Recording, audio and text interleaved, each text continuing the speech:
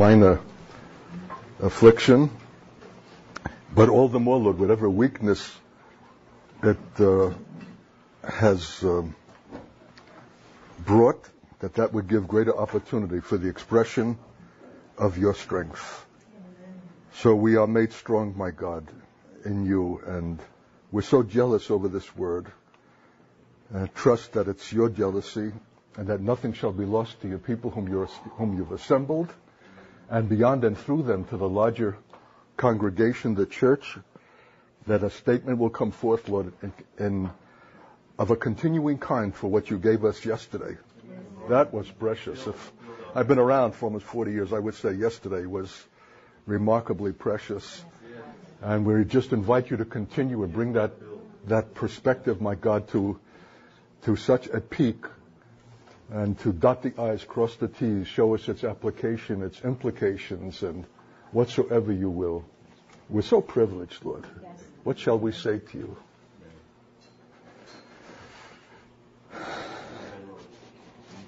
You're God. So privileged, Lord. So come and have your full sway. Thank you, my God, for your thoughts that are so unspeakably precious, full of wisdom and understanding and on time.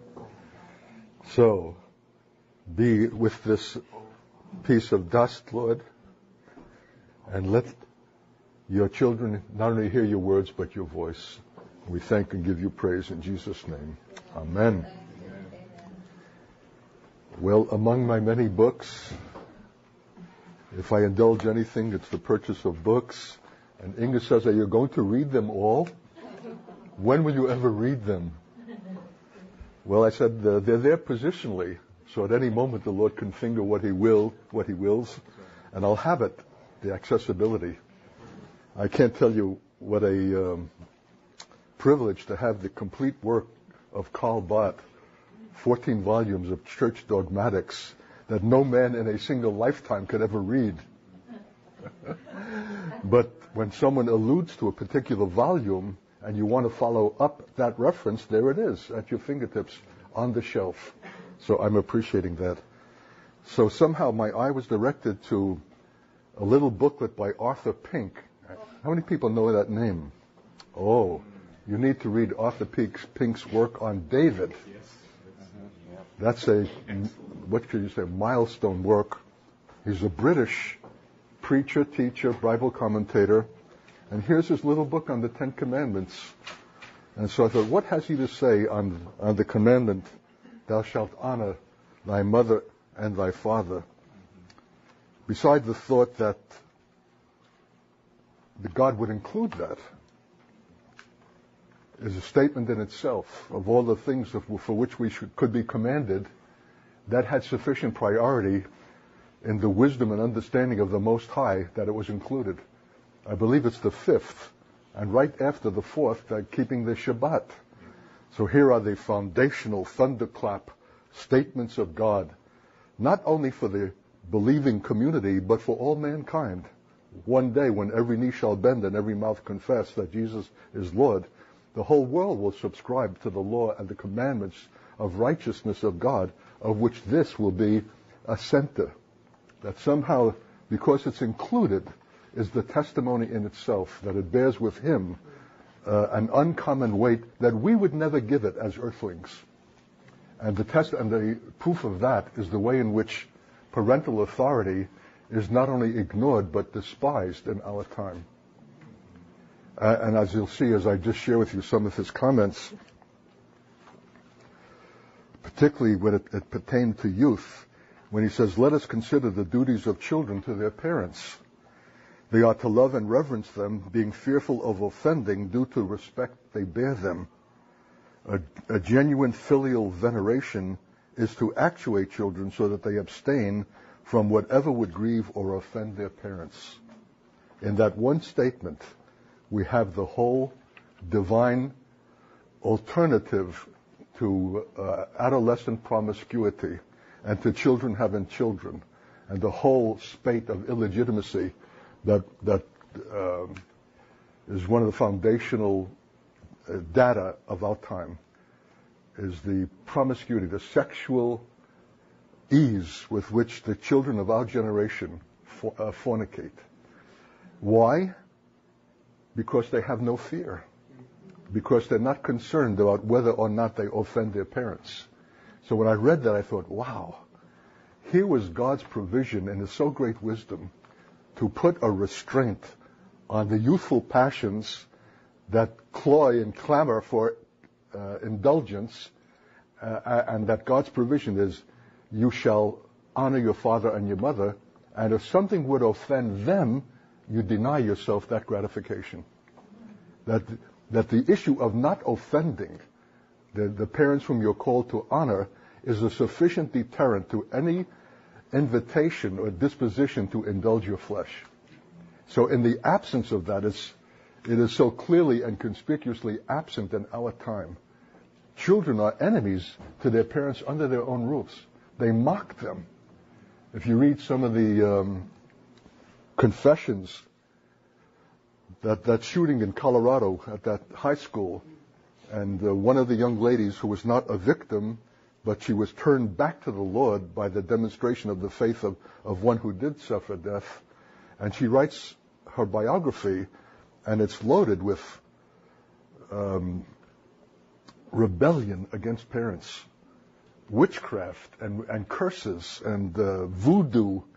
It's unbelievable, the vehemence and the vitriolic hatred of this middle-class Protestant girl against loving Christian parents who gave no rise, no occasion. This isn't an instance of child neglect or child abuse. These are loving parents, and yet she, with another friend, were meeting privately and nursing and cultivating and brooding in this demonic way against their parents. It's the spirit of the age, and it's contrary, of course, to the wisdom and the counsel of God.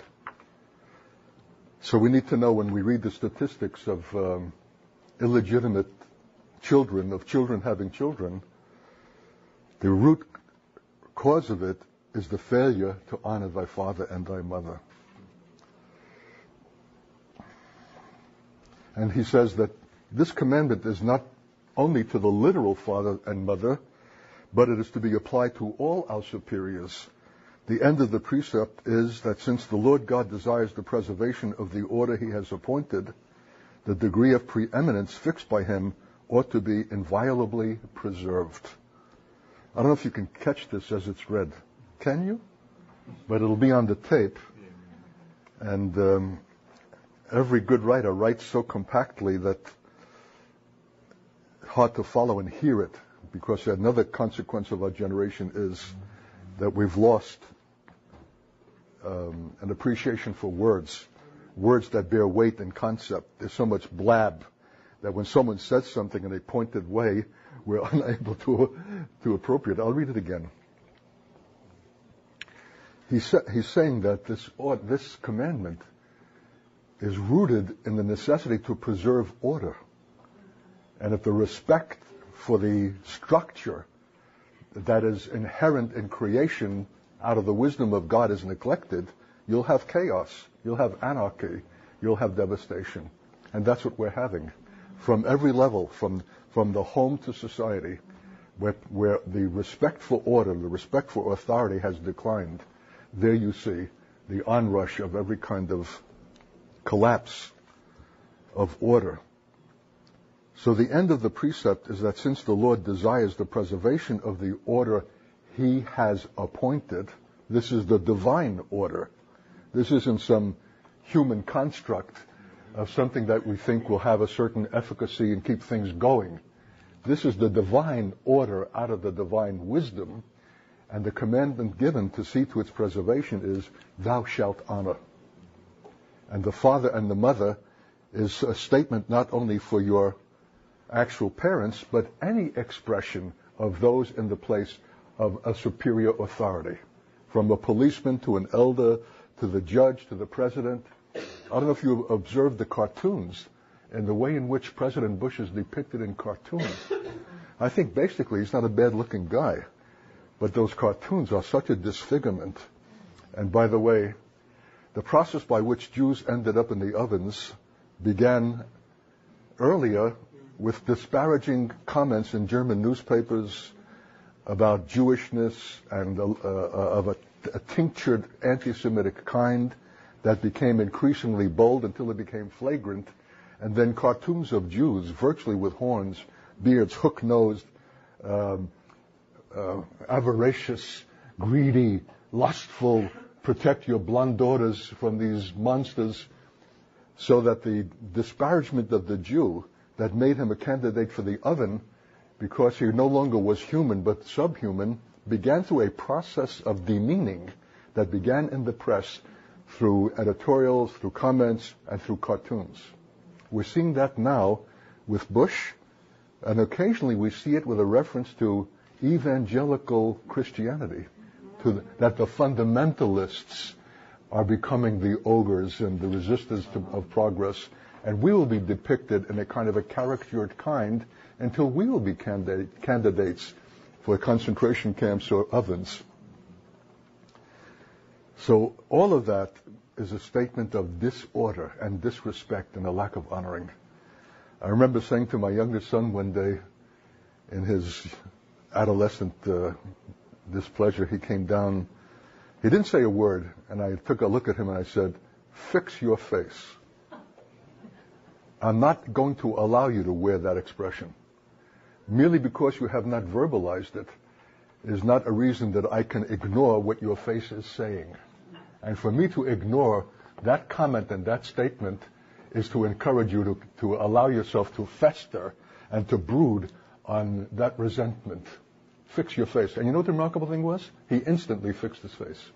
He put away that spiteful, angry, resentment, sneering kind of thing, and took upon himself a pleasant visage. But most parents would not ever make an issue of it, so long as it hasn't erupted to the verbal level of outright resistance or, rebellion. They kind of look the other way. There's a fear. What a remarkable reversal. Instead of children fearing their parents with filial respect, parents are fearing their children. And so they don't want to, they don't want to push the issue. And so they ignore to look the other way. But it's an issue that cannot be denied. And our unwillingness to exert our authority invites a greater resentment. Because it may well be that if we knew the cause of youthful and adolescent rebellion, it's an instinctive and intuitive complaint and cry against the failure for us to express the authority that they crave and need to have and that we're unwilling to express. Amen. That's right. So the moment I said, fix your face in the authority which is mine as Father, which is an authority reflective of what is given me in the divine order, he instantly obeyed. So I hadn't thought to say all these things, but the best things that issue from me are the things that I hadn't thought to say. So I hope that there's some practical value for parents in this room and others who will be hearing these statements. So he says we should render honor, obedience, and gratitude to anyone who's a father or holds a position of superiority or authority in the order of God. But this precept is exceedingly repugnant to the depravity of human nature, whose ardent desire of exaltation or self-exaltation will scarcely admit of subjection. Whew. Praise God for British writers. If they convey no other virtue than to show us how to use the English language, that's reason enough. That's English, folks.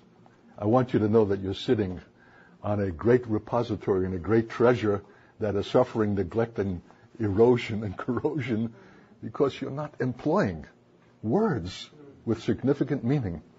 So let's have less babble, less blah, blah, blah, and fewer words, but with more precise speaking and meaning and content. Listen to this. This precept, honor thy father and thy mother, is exceedingly repugnant to the depravity of human nature. Don't think because your kids have tagged along to church and are joining the youth section that that's the statement that they are born again by the Spirit of God. Amen. Amen. And there's a lot of pseudo-conversion and feigned Christianity, even feigned spirituality, which means that the Adamic nature is still regnant, is still on the throne, still in charge, and it will be that this commandment to that nature will be exceedingly repugnant because it's the ardent desire of the Adamic nature for self-exaltation, which will scarcely admit of subjection. To bend and to bow and to submit is at the real nexus of whatever remains in us that is Adamic. And when I gave that first statement last year on the 10th of Shem, and that it was God's provision for Japheth left to himself unattended, because of the enlargement which his name means, would be a vehicle for destruction, which World War II and World War I have clearly revealed. But in order for Japheth to enjoy the benefit of Shem and whatever attends Shem and the environment in which Shem dwells, because he's ever living and having his being in and before God. The whole issue of being a Shem is what Paul says at the conclusion of Romans 11, for of him and through him and to him are all things, to whom be glory forever. You want to know what a definition of a son of Shem is? One who lives for that alone. A son of Shem is his every thought, conduct, action, breath, and being is of him, through him, and for him, to whom belongs glory forever. Well, I'll tell you what, just to be close to anyone who lives like that has got to be a blessing. Anything that would exude from such a one, whether he speaks or is silent, has got to confer some kind of valence of heavenly things. And that's the blessing God intends for Shem. That will change him. It will mediate, more than take the rough edges off, make him the full human being that in his enlargement can be a blessing and not a threat. And even a blessing to Shem himself. So, what's the catch? You have to bow to enter the tent. There's the tent, but you have to break your stiff posture and bend and bow in order to enter. And when I gave that invitation, all hell broke loose. Because whatever was Adamic, whatever yet remained in man, balked and expressed what he writes here. It was exceedingly repugnant, because this exaltation of man will scarcely admit of subjection, of bowing. So may we be, what's the word? Not just flexible, pliant. You guys getting some good English words here. Pliant, that means ever disposed to bow. When there's a choice in the matter of whether you should stiffen and resist or bow and submit, choose to take the likely error of bowing rather than the error of resisting. Always to be pliant, always disposed before God to yield. Even when we're right, we're wrong. And there's a precious word that came up a year or two ago out of Kalbat that catches the spirit of when you're right, you're wrong. It'll come to me later. But I thought if the church could be characterized by that word and that disposition, that spirit, what a witness. And you know where the word was born? It's in the English language, but it came to me in a message in New Zealand over the issue of who really owns New Zealand. The Maoris, the indigenous people who were there some perhaps thousands of years before the advent of white settlers. And though they were primitive in their civilization and in their culture, and the white men came, just like the story of the American Indian here, within a couple of generations they had built their cities and affected the economy and done more with that native soil than ever the Maoris had done, who were a hunting and fishing primitive community. So now the issue in the 20th century is, whose land is it really?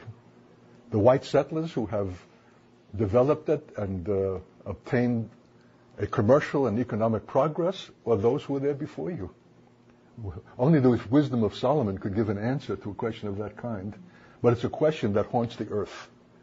This is not just New Zealand, it's also Australia. It's also the United States of America, wherever racial consciousness is being increased. the issue is the conflict between the colonizer and those who were there before. And so the Lord said something like, don't be insistent upon your claim, whether you are a Maori or a New Zealander. But even if you're right in your claim, you're wrong. Defer to the other and accommodate and condescend and bow before the other one, because I think it would do more to erase Maori rage, their indignation at white exclusion and white superiority, by white men bowing, not necessarily to concede the nation to the Maoris, but to give to this people a measure of respect and honoring, to the point where they might be so affected as to say, it's really not all that much of a question anyway of who really in fact owns it.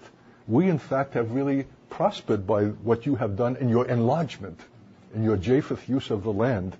So let's even forget whose it is, and let's enjoy what God has given together. Your attitude toward me has broken my resistance toward you. There's something about submission that is so precious. But as Peter says to women in 1 Peter 3, submit yourselves to your husbands with a chaste, with a quiet spirit, with a meek and a quiet spirit. Yeah. Meek and quiet. Which means that it's not a submission by which you clench your teeth and stop your indignation against this guy, because you're so much superior to him. You're so much more spiritual than he is. He's a clod. And he'll spend all day in front of the TV set watching a football game, and you would much rather ruminate over the scriptures, and you ought to submit to him? See what I mean? So you have everything that contends against what God requires. But he requires it, okay, I'll do it, but I'll do it with clenched teeth. But God says, except that it's with a quiet and meek spirit, which in his sight is of great price. It's not submission at all. In order for a woman to really be submitted to a clod like that, which, by the way, would be the very release of the man to move him from the TV set to the Bible, is the demonstration that issues from his wife when it's authentic. But for it to be authentic is the issue of the cross. Bowing and going down before another is death. It's the cross. And the evidence of whether or not that has been truly affected is whether what issues from you is a quiet and meek spirit, or just the quietness that comes because you have clamped your mouth shut. Mm-hmm.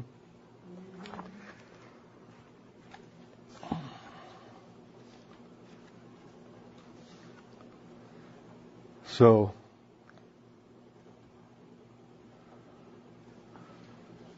he reminded me of a text, maybe you want to turn to Luke chapter 2, of an example of the Lord himself in what honoring father and mother means.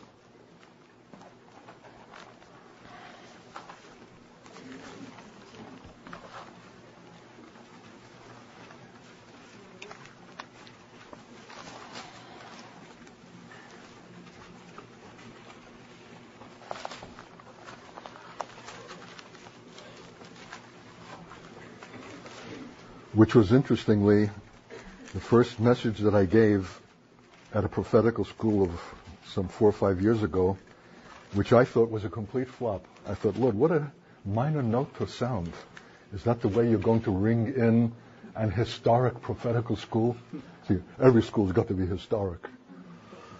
And the message was from Luke 2:51. When Jesus had gone up with his family to Jerusalem for the Passover and then disappeared. They didn't recognize his absence until they were on their return. And of course they were panic-stricken. Where is our son? And went back and inquired here and there, and finally they found him. And when they saw him, in verse 48, they were amazed, and his mother said unto him, Son, why hast thou thus dealt with us? Behold, thy father and I have sought thee sorrowing. And he said unto them, How is it that you sought me? Didn't you know that I must be about my Father's business? Here's a son of Shem speaking. There's only one purpose for my life. It's to honor and glorify the Father. Didn't you know? And they understood not the saying which he spoke unto them. How dense can you be after the visitation of angels and yet to miss the clear meaning that issued from this boy's mouth? But here's the punchline, verse 51. He went down with them. He went down with them, because Jerusalem, of course, is probably one of the greatest heights in Israel, elevated. So they go up to Jerusalem for the 3 occasions in which the men of Israel are to attend to the Lord on the 3 feast occasions, Passover being one. And then when you return to your place, you go down. But you know the way we prophetically read that statement? He went down with them. He submitted himself to them. All the more galling when they couldn't even understand the simplicity of his statement. Didn't you know that I have to be about my Father's business? Why were you concerned and apprehensive and anxious? Is this what I'm going to have to live with? That I have to give you an explanation every time I'm called to some obedience? If this is the way it's going to be, I can't cut that. That's not an atmosphere in which I can thrive and come into my full messianic being. That's what we would have said. But that's not what he said. He went down with them. Is more than just descending to the altitude of Nazareth. Is going down in humiliation to live with parents who will not understand you. How would you like to live with a husband who cannot understand you? How would you like to live with a wife who cannot understand you and wish that you were some other kind of preacher and funny like so-and-so? And why do you get people aggravated and all these? But he went down. And I would submit that his going down was the key, as the scripture will show us, to the whole sending forth of the fully mature Son of God at this critical juncture. He went down with them and came to Nazareth. Of course, what's Nazareth? Nazareth is Scumsville. Nazareth is the bottom of the barrel. Can any good thing come out of Nazareth? Not only does he return with them, but to where does he return? To a city whose reputation is a stink. And was subject unto them. Whew. Isn't that precious? Whether he's understood or not understood, he was subject unto them, because his subjection unto them was not predicated upon their understanding of him or his call. They had not to display any virtue, any particular quality. They were simply parents. And God said, honor thy father and thy mother. And he was subject unto them. All the more significant when the parents don't understand. That kind of submission will yield a greater spiritual reward than submission that is easier to give because the parents are in tune with you and do understand. So if you're facing a circumstance like that, whether it's on the job, under your roof, in your marriage, with children relationship, there's a greater spiritual value to be subject to that one and to that condition, that circumstance, because it's difficult, than it would be if it were accommodating.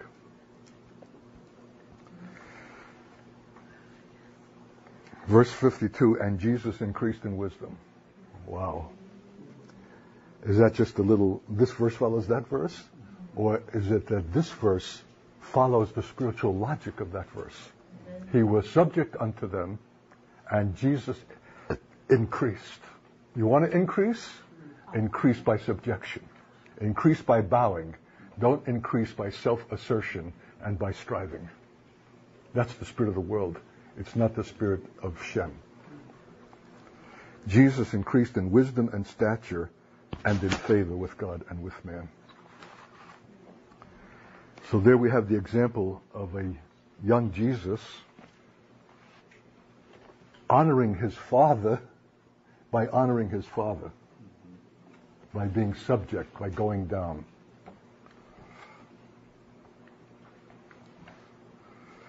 Here he says that King David, after he was anointed for the throne by Samuel, fulfilled his father's appointment by tending his sheep. He didn't come and say, look, Dad, up till now I didn't mind this. It's stinky and it swarms with flies and bugs and insects. I know that because I tried to go up to a spiritually elevated place when we were immigrants in Israel years ago. I rose early with the rising of the sun, and I climbed up this thorny side in Galilee to find a place to sit on the rock and look out over the Galilean landscape and muse upon God. And there was the droppings of the sheep. Evidently, the Palestinian shepherds had taken their flocks up over those hills, and wherever the droppings were, flies were. And when that sun came up and got warm, those flies were all around me. And I started to get bitten. And I had welts on my legs the size of a silver dollar. And I lost all my spiritual inspiration. So I can see that Samuel, having come and anointed and said, you're God's choice, you're the chosen one, you're the king of Israel. He would come the next day and say to his dad, I have to submit my resignation. For me to continue to tend sheep after this would be uncomplimentary to the magnitude of the call that has come to me. Sure, son. Not a word, not a whimper, not a complaint. He went back to the sheep. Isn't that precious? You have to pray for me. I guess I'm getting mellow in my older years. That kind of stuff touches me. I love that. And it's exactly that quotient, that dimension of things that I feel is so absent from our abrasive Christianity. Because even when we're right. And we want the other guy to know it, no matter what kind of faction and friction it will cause. This is a spirit. This is the spirit of the son of Shem. He went back to his sheep. He went down to Nazareth, and he was subject unto them. Pray for the restoration of the 10 Commandments and the 5th in a special way.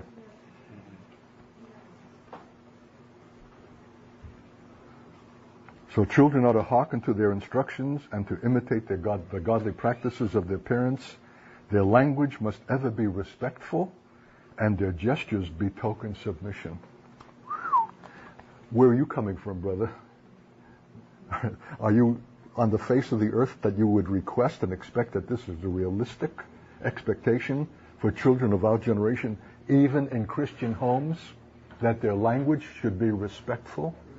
I know of instances where Christian parents are cursed by their children and called every filthy name in the book, and somehow the parents take it and bear it.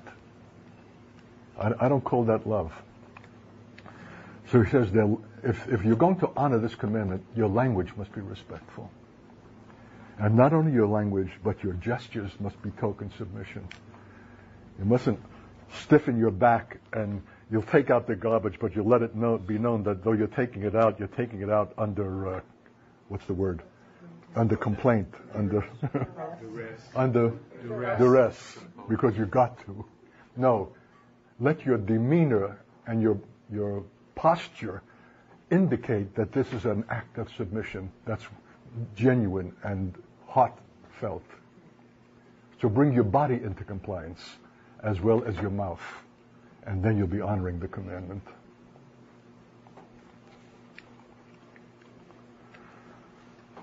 And he speaks of Joseph, that when he was long separated from his father Jacob, and Jacob came to Egypt, where Joseph had now risen to such a state of excellency over the entire land, that not seeing his father all those years, he says, he bowed himself with his face to the ground before his father. I think the text may say 3 times. This is, again, not a little gesture of culture. This is heartfelt, deep recognition of the respect to his father, and that had not had opportunity to be expressed over a long separation. He bowed with his face to the ground. Can you imagine any kid in our generation doing that to a father or mother in our time? Or the equivalent?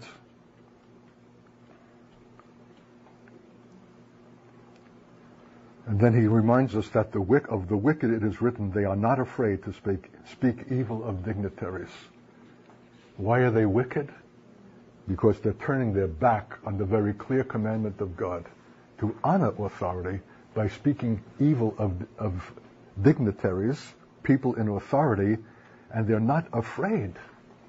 The issue of not being afraid is not the issue of being afraid of the dignitaries. It's not being afraid of God. There's the want of godly reverence and fear of the God who has spoken and the God who has given commandments, established his priorities, and has communicated to mankind what are the essential recognitions that must be maintained if order is to be maintained, and that there would be an habitation that is appropriate to men that I've created in my image. This goes all the way back to God. Respect for authority is the respect for God. Disrespect for man and the expression of that has at its root an indignation and a disrespect for God who established this order. So strictly has God enjoined them to quiet submission to their masters, he's speaking now about slaves, that even when a servant has given no just cause for rebuke, yet he is to silently suffer the groundless anger of his master. Talk about equal rights. And what do they call it? To give Negro students and the place of preference in the university systems? Affirmative action. Affirmative action is completely contrary to what Paul has written of how a servant in a submitted and inferior relationship is to relate to his master. Not ever is there a whisper or an intimation by Paul or by Jesus that a man who is subject to slavery should rise against it, but to submit to that condition. And the scripture says, in whatsoever condition you're called, therein remain, even if it's the condition of slavery. Because in that relationship, you have perhaps more opportunity to glorify God the Father than if you were in a free condition.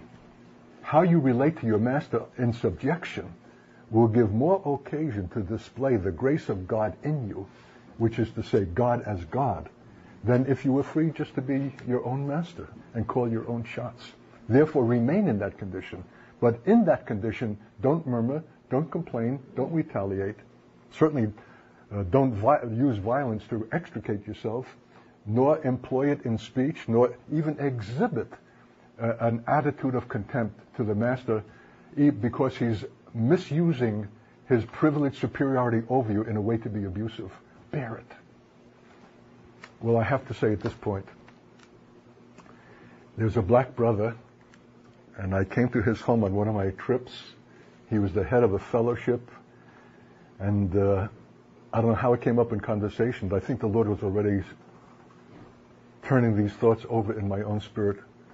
I said, the greatest thing you can do for the black church. He was complaining about the congregation, the larger congregation where he was a member, how hokey it was, and that the minister was a kind of a prima donna who was a flashy dresser and had an expensive wardrobe and demanded and required all kinds of attention and repetitious in his messages. I don't know what his complaints were. And he wondered whether he should even submit to such a one or go off in some independent direction. You know what I said? The best thing you can do for the black church, and the black church is desperately in need, is be an Uncle Tom. You need to show the black church, and the black church needs to show the white church in America what true submission is. That the greatest figure in American history, in American literature, the most Christ-like figure in American literature is Uncle Tom, who patiently bore suffering at the hands of those to whom he had fallen in slavery, and bore it in so Christ-like a demeanor that he exuded the very radiance of God. He condemned an entire generation and likely won others to the knowledge of God, whom he exemplified in his own suffering patience. When I suggested to him that the greatest role that he could take upon himself was to become an Uncle Tom, this was a man who was on an upward social mobility. He was really coming into professional recognition with a salary of an appropriate kind, his own home, and every instinct and every impulse in a black American who has known any degree and measure of deprivation because of his race yearns instinctively to show the other guy who has clamped him down, that he could be his equal, not only his equal, but play the game better than he and succeed at it better than he. To tell such a man who's already tasting this success, why don't you forsake that and take on a deeper call and walk in the role of an Uncle Tom? You know what that man did? He went down on the kitchen floor in slobbering tears. He wept like a baby because he knew that what was coming to him was not a human suggestion, but a divine call. And he could not receive it. He cried like a grown man weeping because the call was greater than anything he could have conceived. He would serve God at any level. He'll be himself a minister, a shepherd. And he did have a small body of souls connected with him. He was a teacher, and he'll do this. He'll serve, but to forsake this identity of equality and to voluntarily choose to come into a submitted relationship of that which was known in the earliest time of slavery, and that somehow will be convey the greatest sense of the reality of the kingdom to a generation who have not known it, that's what I'm unwilling. The end of the story is, not long after, he ran off with one of the young women in the small circle of souls, of which he was the overseer. The entire fellowship was devastated. The marriage ended in divorce. The children are devastated, are out of the faith, and only the Lord will know the consequences of what has taken place. And I'm not saying that his rejection of the call led automatically to a sexual transgression and to the collapse of the fellowship and marriage and so on. But I wouldn't put it past God. I wouldn't say it could not be related. That when a call comes of an ultimate kind, and you'll not submit yourself and subject yourself and go down and bow to receive that the arrogance that keeps you from that acknowledgement and submission will have its consequence in the other areas and aspects of your life. You know something,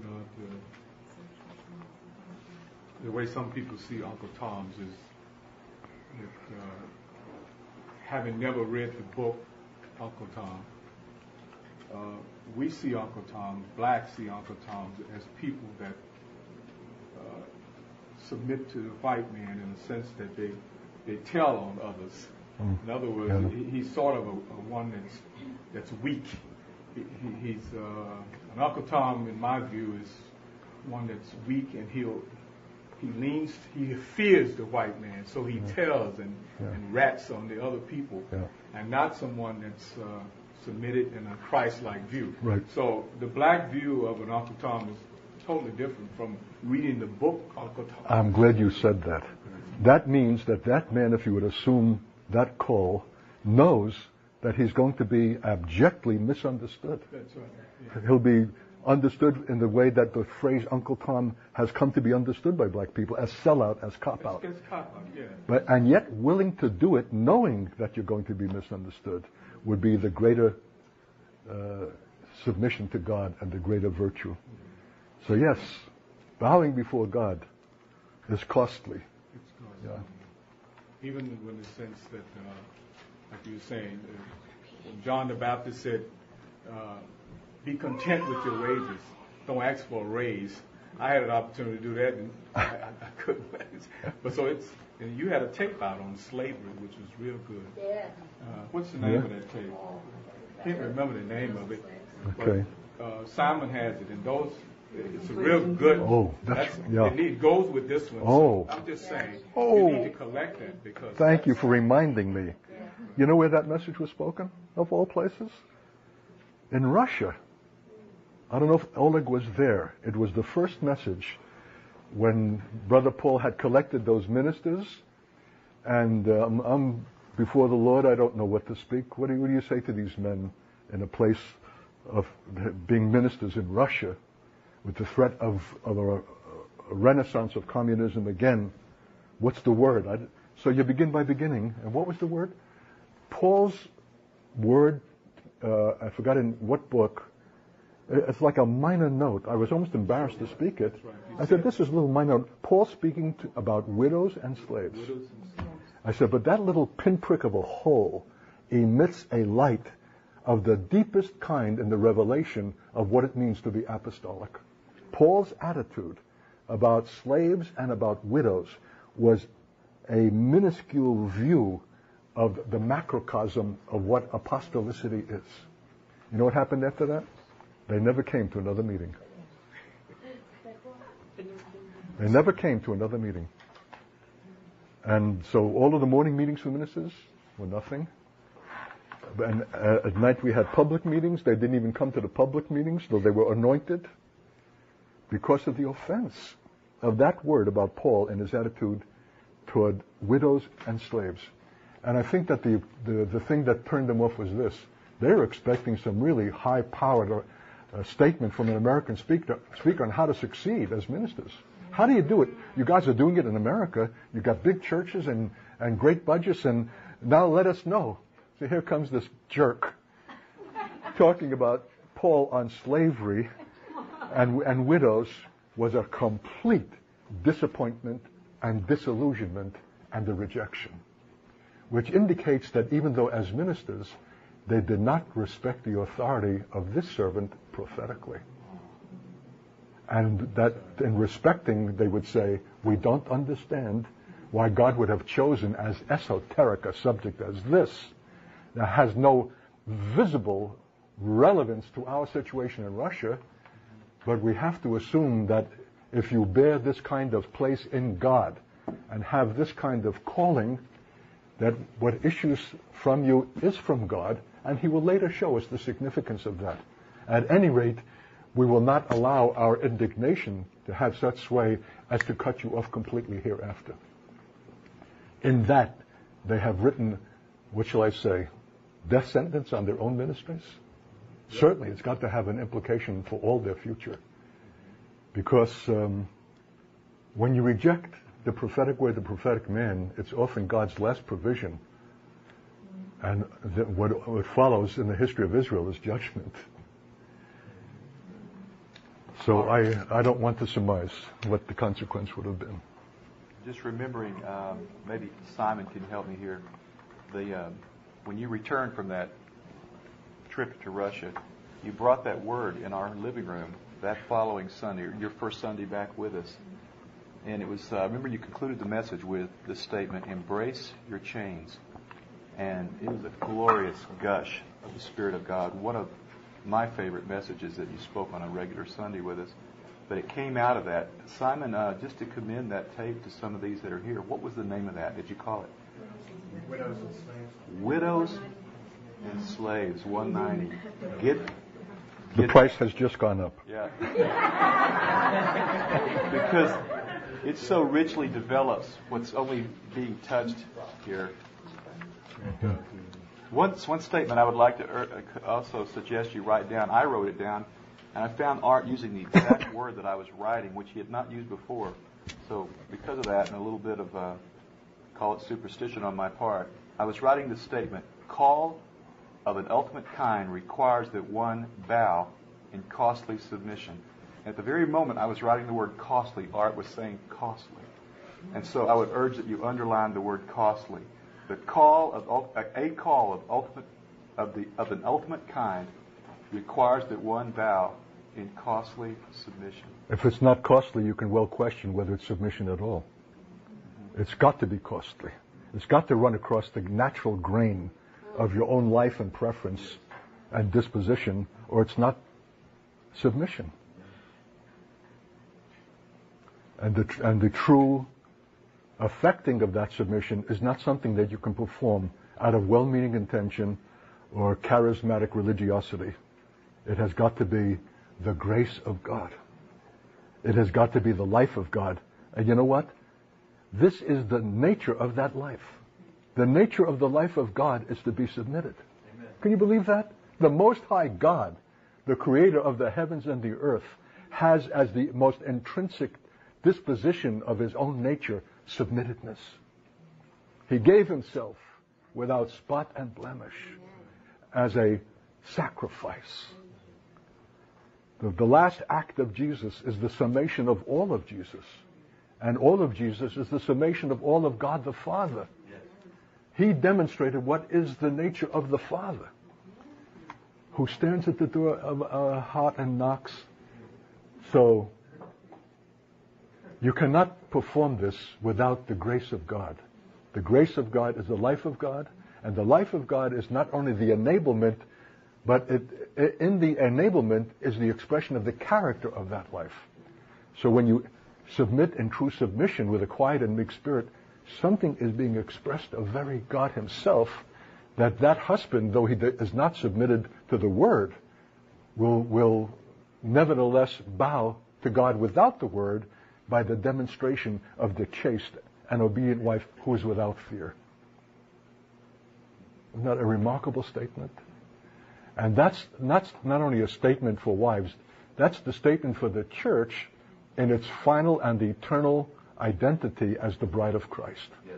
Are we going to be a bride adorned for this bridegroom, Yes, whose very nature is submission, when we ourselves shall come with some kind of residue of self-exaltation and reservation and indignation, and you can't tell me and I...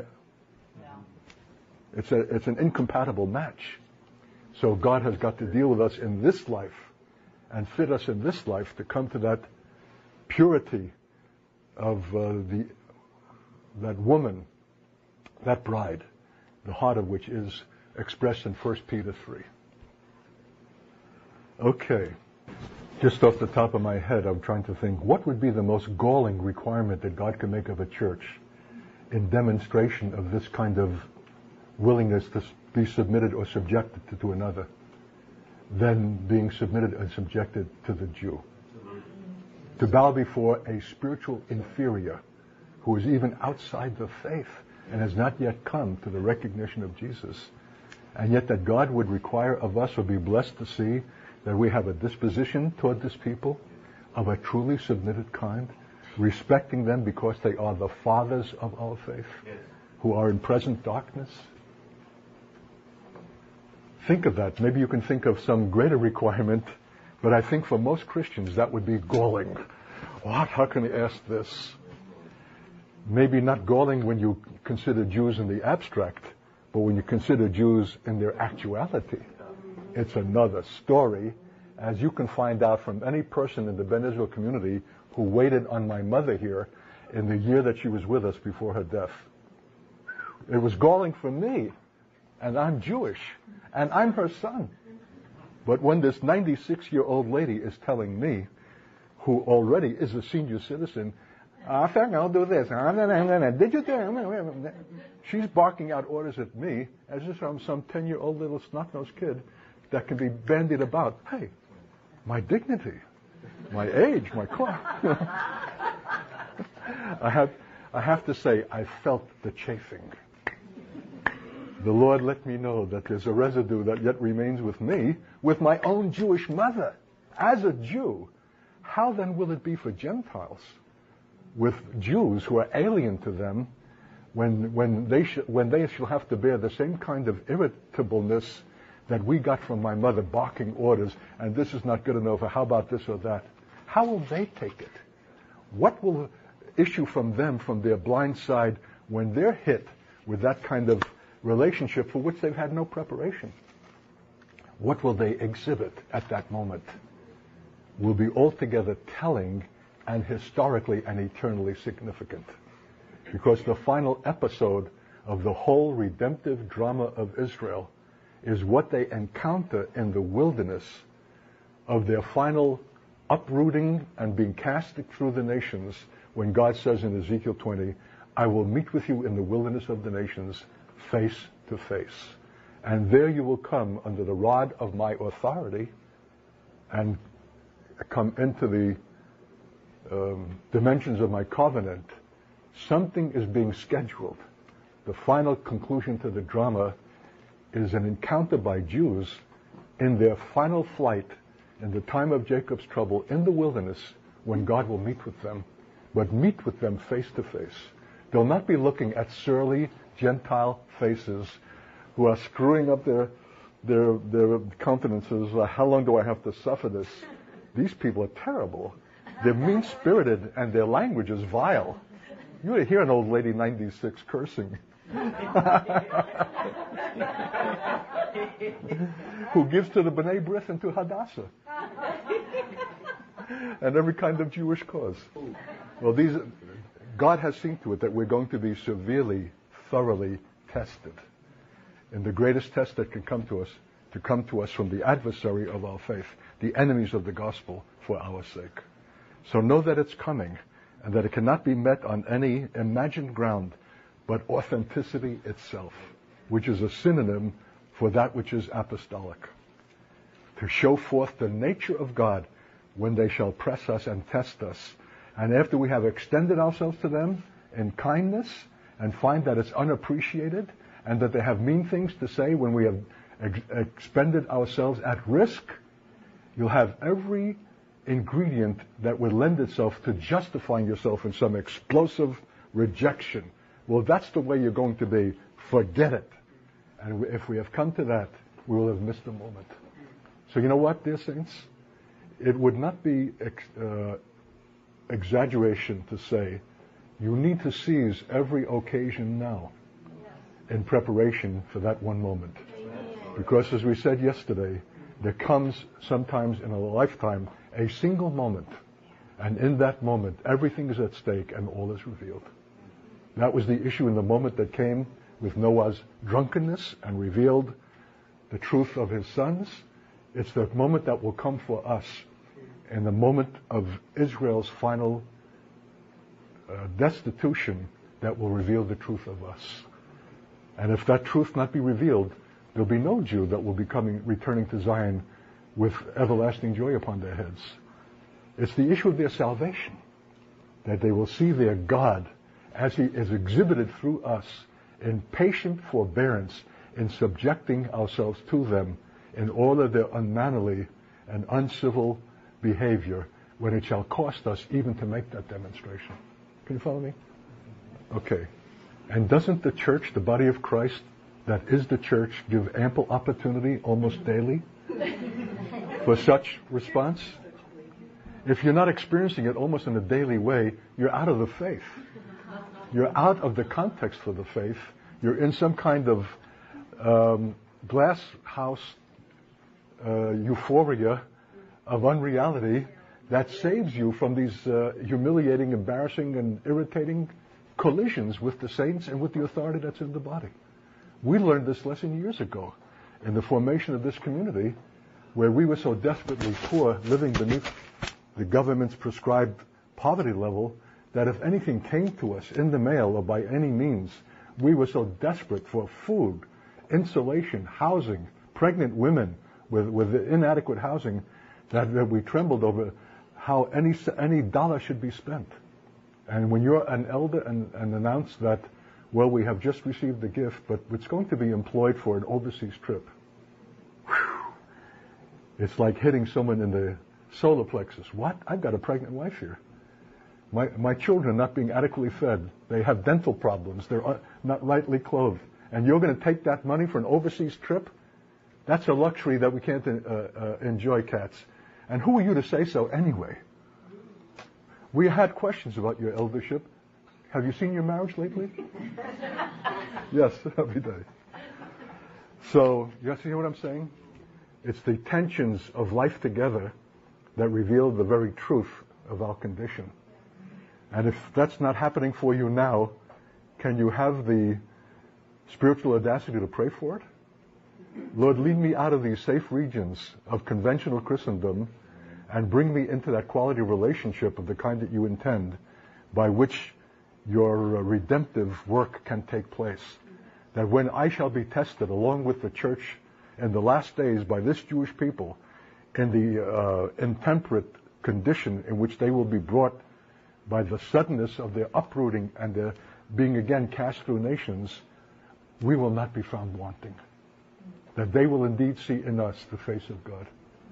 And indeed my salvation, if you read Ben Israel, has everything to do with seeing the face of God in this Gentile girl whom I met overseas and brought my whole umbrage and superior Jewish superiority, intellectual superiority to bear on this little girl from Kansas who was just a little believer on vacation, having completed high school, and kind enough to walk with me in the path surrounding the city and probing her motives.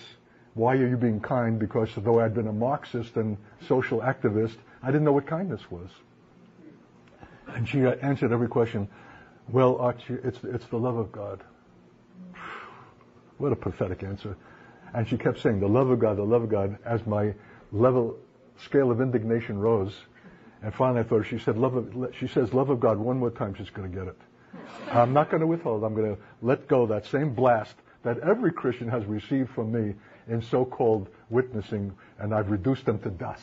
So what is this little girl? And sure enough, she mentions God. I said, look, kid, you're a nice girl, but I can't stand this God talk. Answer me a question that no Christian has ever been able to answer for me. You're talking about God. How do you know that he is? Oh, she said, without hesitation, I know that he is because he lives in me.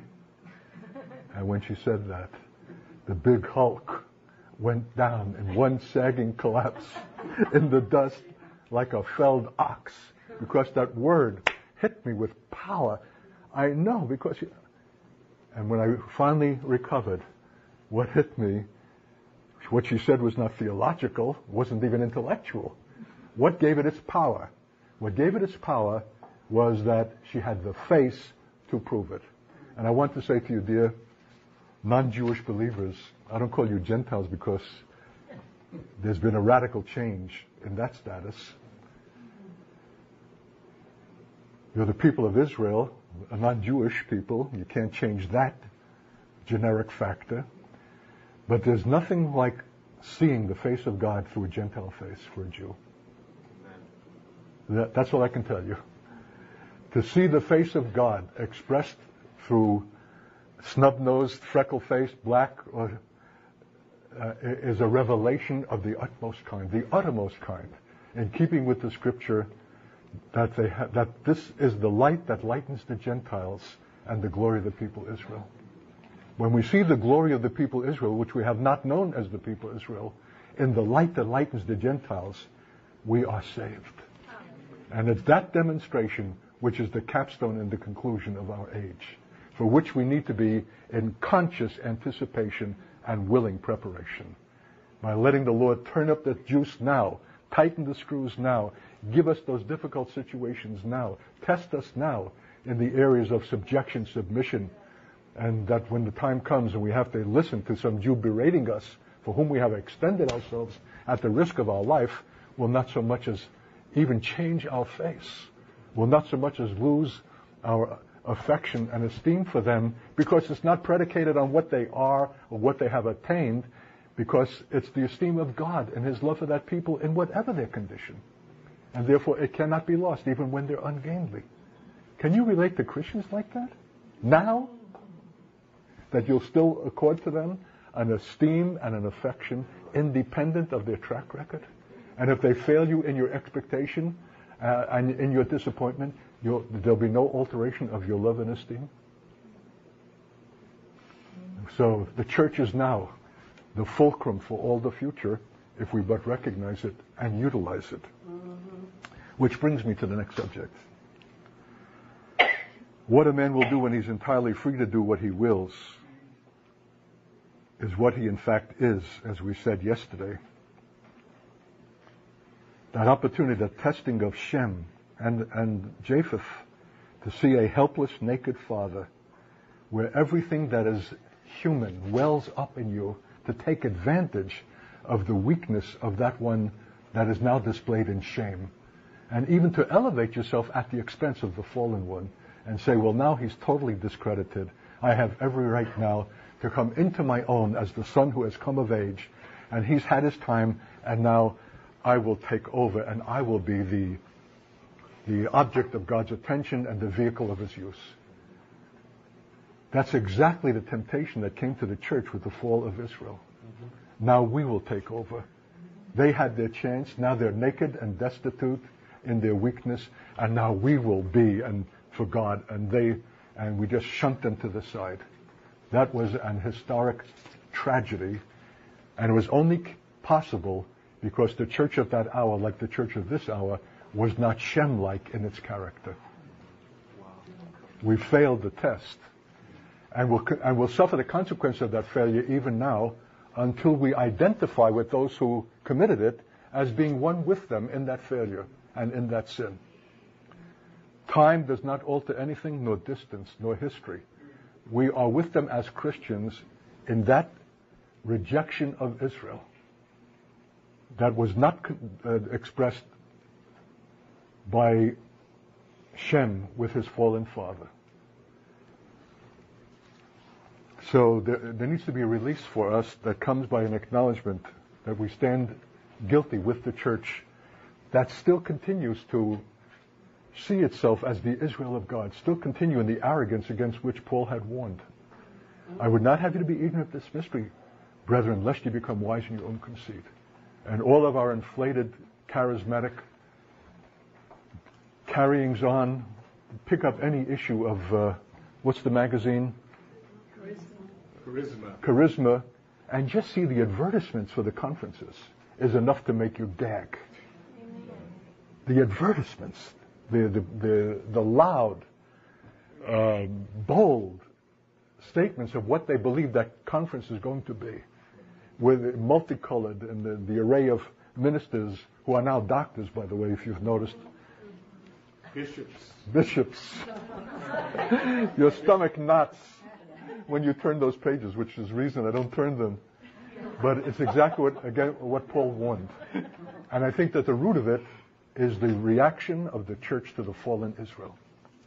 And we'll continue to suffer this arrogance until we acknowledge with brokenness that we missed it at that historic point, and that we want to be free of the sins of our fathers. And acknowledge and give credit to a people whom God has not cast away, who are only temporarily set aside, and maybe not the least reason for which they have been temporarily set aside was to test us. What will you do when you see them down but not out? Noah was not out, he was only down. But that being down was sufficient occasion to test the heart of his sons. And Israel's being down has been sufficient occasion to test that of the church, and it tests it still. So the tent of Shem was established in the moment of entering the tent of another as one's own. There's something about being a mediator, of intercession, being identification, that the son identified with the father in his shame. He did not turn away from his father, not gazing on him because of a superior spirituality that cannot be offended. Understand what I'm saying? He wasn't guarding his spirituality, that if I look at my father and see him in that despicable condition, there'll be some spiritual loss to me. No, it was respect not to look upon him in that condition, because he was identified with him. There, but for grace of God go I. If my father, who's the righteous preacher of his generation, and was faithful to God through decades of building the absurdity of an ark, and was a preacher to a generation doomed to destruction because it had given itself over to a total iniquity, how can I allow this one instance to discredit the whole faithfulness of a man throughout his lifetime? So I have to recognize in that however faithful he has been, yet being man, there's a place of vulnerability and weakness to which I myself also am subject, being man. So my coming into his tent is coming into his situation. I'm not just coming for an expediency. It's a statement of my identification. I'm one with him in the abject condition in which he's fallen. That's why when Noah came out of his drunken stupor and he prophetically made statements, it was so out of the heart of God, blessed be the God of Shem, because he recognized that what his son had done, is more than just politeness. It's more than just expediency, exigency of something that a man would do in a moment out of a kind of religious cleverness. It was the very act of God himself. God himself would not have done other than what Shem did. And Shem did it by God, because his life is of him, through him, and to him, to whom be glory forever. I don't think it's too exaggerated to say that the issue of the tent of Shem, the advent of the tent of Shem, came by Shem's act by entering into his father's circumstance, his father's shame, his father's humiliation, and to cover him. If that's true, then what is the point of entry for the tent of Shem in the last days, in the historical situation to which we are already moving, but us, sons and daughters of Shem, entering the tent not of Noah, but of Jewry, in their down and out last days humiliation? They will be stretched out and unbelievably exposed. Those things that civilization and its amenities confer keep from the exposure of the truth of our condition. You're living in a penthouse. There's something about being rich that covers the truth of your condition. You can hedge yourself about by luxury, by men bowing before you, respecting you for your great cleverness by which your wealth was obtained. Your library is impressive and is everywhere about you. You own objects of art. You have antiques. You have on your wall millions of dollars worth of paintings that belong in public museums because you've been a collector and can afford it. And you have a certain dignity appropriate to your wealth, to your station in life. On top of that, you're Jewish, and you have given millions in charity to the state of Israel, and you've endowed the Jewish Theological Seminary so that squirts like me could come and take a course, and so on. But when that is suddenly stripped, here's the point, and it will be. What is exposed? But what had been up till that moment concealed by the amenities of civilization and wealth. Can you understand? We're living in a lie, saints. The whole world lives in a lie. And we're kept from the recognition of the truth of our condition. And that's why there's got to be the severest stripping in the last days for the people Israel. For how shall they enter into their priestly function and be the blessing to all the families of the earth if they themselves are yet in the place of deception?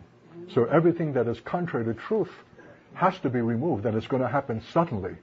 We're going to find them in a condition more despicable than what Noah experienced.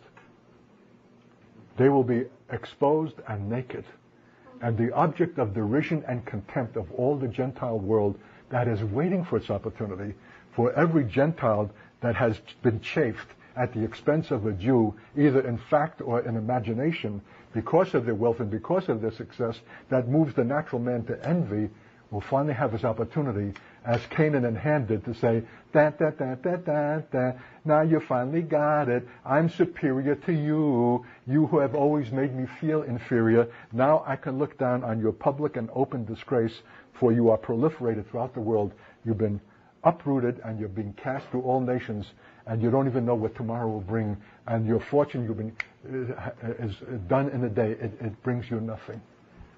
The exact plight that fell upon German Jews in the Nazi time, suddenly and overnight, who found themselves evicted from their professorships, their position as judges in the courts, and publishers of newspapers, places of eminence in German society, to find themselves not only out of their professions, but out of their homes.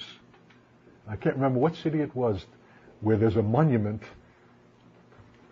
of the synagogue that existed in this neighborhood, but you ought to see the houses that yet remain in that neighborhood, now occupied by Germans, formerly occupied by Jews, that had room for their servants. I mean, they lived well, beautifully, luxuriously, but overnight it was stripped and removed, and the same ones found themselves with their hair shorn, their clothing removed, and finally, in their death, even their gold fillings removed, and all that they had was a number. They were deprived even of the dignity of the identification of a name. In fact, have experienced a sense, some kind of inferior status to the Jew, to finally have a vengeance and to enjoy that fallen condition. The only non-Jew who will not share that global celebration of Jewish fullness will be the church. Because like Shem, they will come into that tent. Like Shem, they will share an identification with the fallen one. Because if we don't, we can't cover them. Don't think that covering them is some kind of clinical thing that we can perform by just draping something. Covering is a divine act. But it cannot be performed without an identification with the stricken one. All right. Hal Lindsey, in his book, The Road to Holocaust, asked the question, could the atrocities of Nazi Europe have ever taken place in a Europe that had not cultivated that, well, you'll know it by the name replacement theology? That perspective was in a way uncovering Israel, exposing it to the free access of the powers of the air that was working through that German government.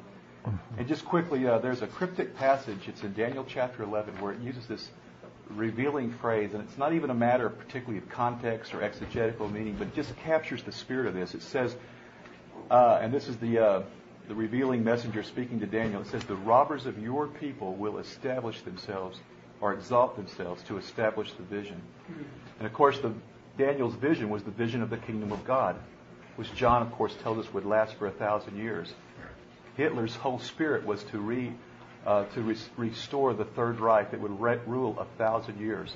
The people who have exalted themselves to establish the vision will be seen again in the last days siege of Jerusalem, when Antichrist will lead his forces to again occupy the place of God's rest and usurp that holy hill from its appointed calling and destiny. And so there's something deep, even in the church, in its uncovering that has permitted this exposure that has left Israel to the ravages of the powers of the air, and without a prophetic protest even. So, and there's something in which the church also has fulfilled that role of exalting themselves to establish the vision, and have also been not in the same way that the Germans were the robbers of your people, confiscating their goods to the point of this Arab word that he used. But how about the way in which the church has exalted itself to establish the vision, when the whole book of Daniel opens with the promise that this will be given not to another people. This is the people through whom, that God has appointed, through whom that the vision will be established, and it is a presumption and a usurpation of the highest order that the church has stumbled into in their triumphal replacement. To show that we're not talking out of our hats, or that this is a mere theorizing, or just a perspective that's particularly dear to us in some subjective way, but that it is altogether grounded in Scripture, I want us to examine one text briefly before the break in Psalm 102.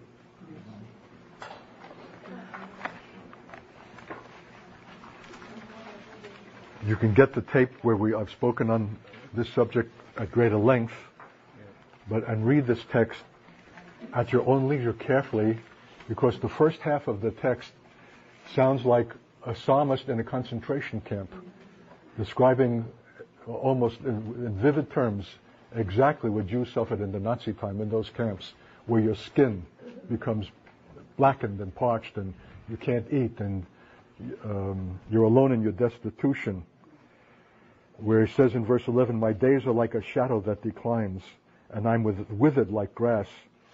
But thou, O Lord, here's where the whole poem shifts and changes, that even in his broken and destitute condition, there's some kind of a faith of hope that rises in God at the most abject time when there's least occasion to believe for it. But thou, O Lord, shall endure forever. I'm turning to dust. I'm decaying. My body is wasting away. I'm nothing. I've been stripped of everything. But you, O Lord, shall endure forever, and thy remembrance unto all generations. Thou shalt arise. I always love the word arise, suggestive of the great theme of resurrection, and have mercy upon Zion. For the whole issue of God at the end of the age with Israel is the revelation of his mercy, where he will have mercy upon whom he will have mercy, which means totally undeserved attention and grace from God. For the time to favor her, yea, the set time is come. Now here's the key point. What makes it the set time that releases God to express mercy to Jews in a destitute concentration camp condition in which they are without any hope of anything but death? It's because your servants take pleasure in her stones and favor the dust thereof. Unlimited volumes could be written in commentary on this one verse. It's cryptic, it's poetic, it's laden with meaning, but it has to be drawn out. But here's the point. to give you a help in drawing it out. It's not Israel itself who affects the point at which time God will favor Zion. The destitution, depravity unto death, is not the turning point. The set time comes because not of what is revealed in Israel's condition, but is revealed through his servants, which is the church. It's a mystical reference to the church, because the word church could not be employed by the psalmist writing this thousands of years before Christ. But when my servants shall have pleasure in her stones and favor the dust thereof, because it'll be reduced to dust. Israel is going to experience devastation. The great cities and rising towers of Tel Aviv will come down. It will all crumble. The whole thing will be a devastation, a place without habitation. The land has become, it says in Isaiah, our destruction. It will be dust. But what is our attitude when Israel will have failed our expectancy? When we had hoped it would have been this Israel that would have restored the glory of God, that this Israel would have been the fulfillment of prophetic expectation. And we had all along sought for it, and we made trips, and we planted trees, and we made contributions, and we prayed against Arafat, and all those kinds of things. And in the end, despite all that, it comes down. And it comes down in so abject and terrible a way that the world gloats at it and rubs its hand with glee at what has fallen upon this proud, arrogant people. But the servants of God take another attitude completely. They find favor in the stones. They're identified with the judgment. That's what that means. It's not the stones per se. This is not antiquarian. This is not archaeological. This is symbolic. The stones. If you can identify with the stones, what then is your identification with the people who once were housed in those stones? See what I mean? If they found favor, because it was the stones of Israel, because of an identification with this people, all the more of such a kind that it has caught the attention of God. It is so unrealistic to expect it, that while all the world is gloating at Israel's collapse, because you can understand, Israel will become increasingly arrogant in defying the world in its own necessity to preserve itself. That's already an accusation. Why can't they be more accommodating? Why can't they agree to these terms? Okay, so they're making some concession. They've taken out a few watchtowers from some of the settlements. But will they uproot the settlements themselves? And will they do this in order to obtain that? Or will they insist, no, this is our land, and it's our right, and you guys have got to live? I believe Israel will become increasingly intractable. They must, because their confidence in being bailed out by the United States, or certainly not the United Nations, can never be a true confidence. They will have to depend upon themselves, and in doing so, they'll make themselves less attractive in the world, more objectionable, more difficult, more Jewish, more stubborn, more stiff-necked, more recalcitrant, so that by the time of their devastation, the world has had enough of them and have been threatened by the lack of peace that issues out of the Middle East crisis will enjoy their plight. But what is the set time to favor Zion? When my servants have found favor in her stones and pleasure in her stones and favor the dust thereof. You may have it expressed a little differently in your Bible. It's the issue of identification. Yes. For the issue of identification is the issue of intercession. Yes. It's the issue of coming into their tent, suffering their shame, their identification. And in fact, if they're going to be pursued worldwide, if the time will come when Jews will be as hated globally as they were hated in Europe and sought out and found, that if you had so much as one great-grandfather, 1/64th Jewish blood, you were a candidate for the ovens, if that same kind of antichrist, demonic hatred of the Jew will now have full expression globally, what will be the fate of those Christians who will identify with them?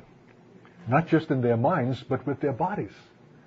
Their identification will be an act, every bit as much as it was the act of Shem for his father, coming in. So Ham comes out and gives the report to the two brothers, our father is in drunken condition, naked. What they do with that report is the key to the whole of the future. Instead of just commiserating or feeling sorry, waiting for the guy to sober up, or even joining Canaan and Ham in their delight over the father's condition, they come into the condition. Empathy, pathos, identification, mutuality. The servants are Gentiles, but they are one with God in identification with the fallen people. This is beyond sentiment. Yes. What Shem had for his father was beyond sentiment, even beyond filial obligation. It was his identification with God the Father and the heart of the Father that cannot bear to allow one's father to suffer a humiliation and shame and lay uncovered in his own tent. That's the kind of thing that will end the history as it began the history. The commencement of Shem has its conclusion with the church being to Israel what the son Shem was to his father. And the ironic thing is that I need to find that identification myself. Being born a Jew does not automatically fit me to be a Jew with the Jews. I could be superior even in my Jewishness over and against my own people. So it's not a racial, ethnic thing, it's a spiritual thing. It's the Shem thing. And it's the thing to which we're called and to which we're moving. So we bless you, Lord. What a remarkable mystery. What a majestic conclusion to the age. And that your servants, isn't that remarkable? We're talking about servants. Find favor in her stones and empathy, compassion with her dust. Thank you, precious God. And when you see that, the set time has come. You will arise and deliver Israel from that predicament, for nothing else will suffice, nothing that man or religion can perform, certainly that a Jew can perform in his stricken condition or any condition, but only that you can perform when the set time has come. You will arise. Let it come soon, Lord, we pray. And let it come, if it's not too shameful or boasting, all the more in degree and proportion because of these days that we're enjoying together. That what is being spoken, what is being reviewed here and considered here will not fall to the ground. It will not just be an enjoyment for those whom you've gathered. It will find its way into the body. Those who have no present consciousness of the Jew at all, and in fact have lingering anti-Semitic dispositions, will be met by this word. And it will set in motion that preparation for such a people, such a servant people for which you wait. Thank you, Lord, that we're privileged to be participants in this. Come out of a sick bed and sit down and you unfold this remarkable thing. And in fact, it seems like a sick bed and a weakness would be a necessary requirement for the unfolding and the bringing forth of it, and not any man's expertise or vain strength. So we bless you that even in the communication of the mystery itself is being propounded and enacted right before our eyes.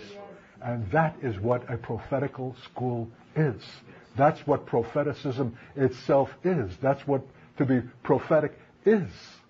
And so we thank you, Lord, for the event. We bow. If you don't give us another word, if I have to go back to the hospital today and we take another turn and the school is dismissed, or it's not what we had hoped to have in full, we would say we have received full measure. Yes, thank you, Lord. Precious. What you've given us is precious beyond all speaking. We almost have to imagine we're growing up in the hearing of this. Somehow there's a maturity that comes in the very hearing. It compels us to rise up with such a word. And we thank you, Lord. What a history, what a destiny, what a call is the church of Jesus Christ of the last days toward this people. And it will take millennia to rejoice and to celebrate the majesty of this so great wisdom and will that will be perfected and established because you have said. Thank you, Lord. So, receive our gratitude. Continue to keep us, my God, in the environment, the atmosphere, which you have established by your own presence, the high seriousness of God, and that even though we take a break and walk about, it'll not be lost, and we'll come back to it, my God, as readily as we have left it. So, bless us together, bring a conclusion to this morning's time, and seal it. And we thank and give you praise for the privilege of it in Jesus' name. Amen.